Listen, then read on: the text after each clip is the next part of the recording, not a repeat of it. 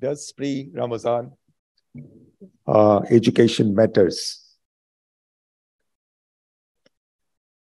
Earlier retrospective diabetes and Ramadan studies with non-comprehensive pre-Ramadan education had shown higher rate of complications among fasting people with diabetes.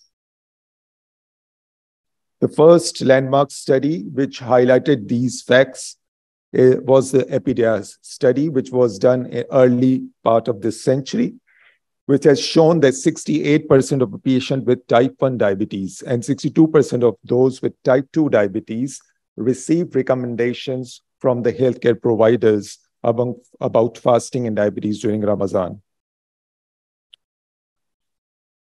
About monitoring, 67% of patients with type 1 diabetes, 37% with type 2 diabetes were monitoring blood glucose levels themselves. Dosage adjustments. Oral anti-diabetic agents were continued unchanged in 79% of patients and 75% of patients with type 1 and type 2 diabetes, respectively. Insulin dose was continued unchanged in 64% of patients with diabetes, both type 1 and type 2. Complications. Hypoglycemia during requiring hospitalization, high 1 to 9% in type 1 and 2 to 2% in type 2.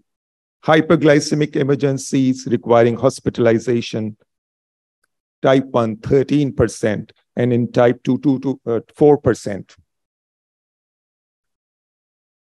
Physical activity, sleep duration, food intake, fluid intake, food intake, sugars intake was unchanged in approximately 1/2 of the study population.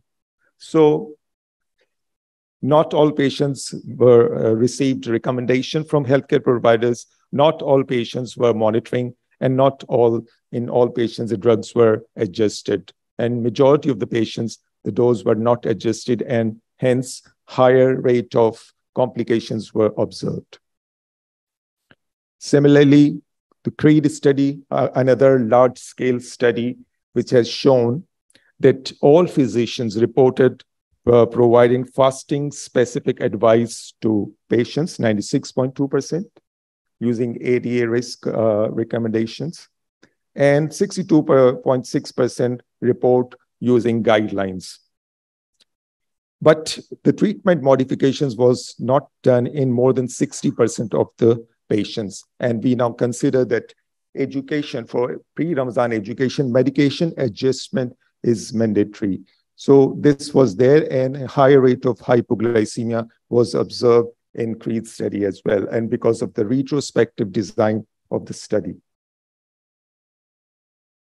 We did a CAP study the early part of the last decade, and it showed various misconceptions among our patients about needle prick, about insulin use during fasting, about dose of insulin, about physical activity, and about dose diet during Ramadan. So 50%, 60%, almost 90% in patients had misconceptions about fasting-related education.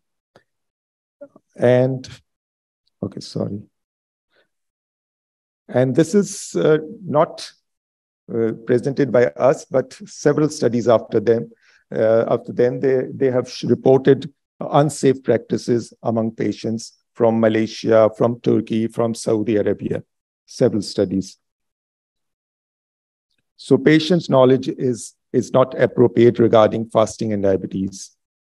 And what about physicians? We have published this previously, that physicians have also various misconceptions, like patients with diabetes should never fast. 16% of the physicians were saying this.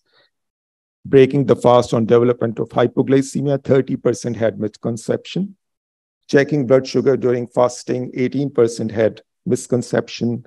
This we are talking about physicians. Insulin injection, again, 24% had misconceptions. And about dose adjustment, 2/3 of the physicians, they don't know how to adjust the doses of various medications during Ramadan. Then we did a study which we did to compare the care given to people at primary care level and to compare to the tertiary care level to see the awareness of patients, whether they are more aware at primary care level or at a tertiary care level. We found that at primary care level, they have certain deficiency more than the tertiary care level.